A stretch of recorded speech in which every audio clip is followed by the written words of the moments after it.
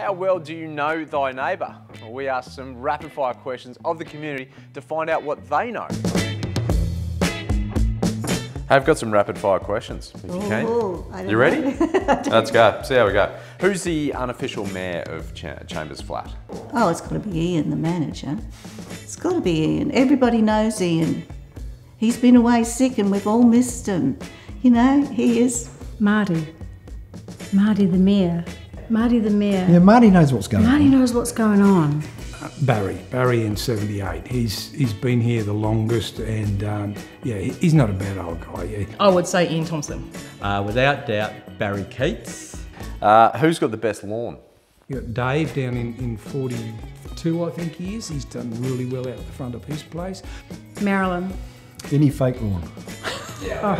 Our neighbours Paul and Sue next door. I would say Rob and Judy Mansell. I'm not even going to answer that. Next one, who's the party animal of the group? There's a couple of girls over here in 125.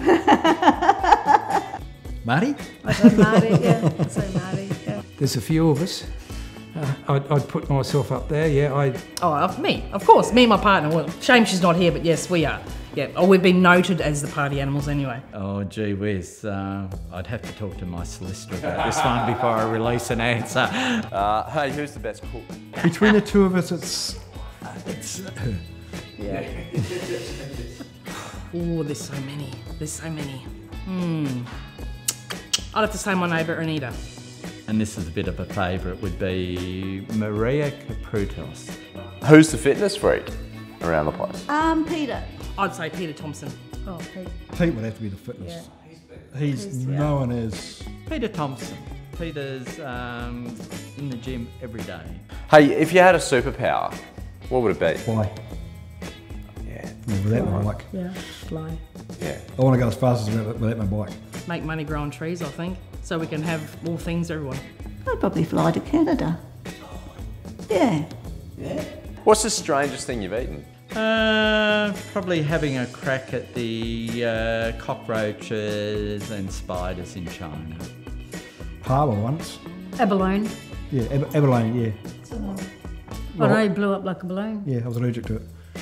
I like them, but snails. Favourite thing about living here? And my favourite thing about living here is that I can sit out on my deck and work all day, and you know, I'm in craft heaven. Lifestyle. Do what we want to do when we want to do it.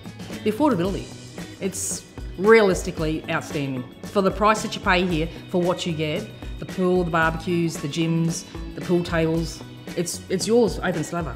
People are easy to get along with. I'm known for walking up and down the streets whistling or humming. No, everything, life's good. Definitely the residents. They all bring a unique story and yeah, just amazing stories and history. And they bring a great history of Australia over the last lot of decades. So, you know, their stories are just amazing. So.